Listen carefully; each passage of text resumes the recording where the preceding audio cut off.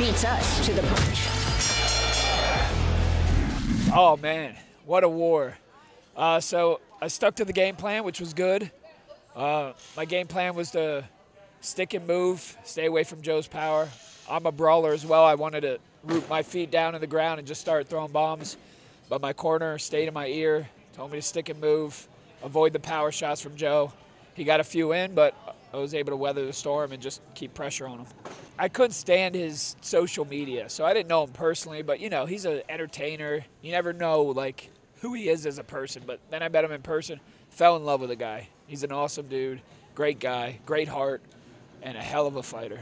Yeah, me and Joe are going to share a drink, of course. We'll probably hang out all night, actually. I want a title, man. Whoever wants it, whoever wants to stand in my way till I get there, that's fine. Maybe I'll get a title shot next, so Go can get it too.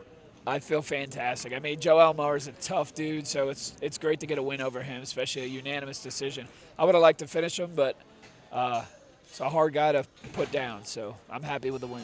What's up, guys? You're with Dustin the Disciple Pague with Bare Knuckle News. Nobody beats them to the punch.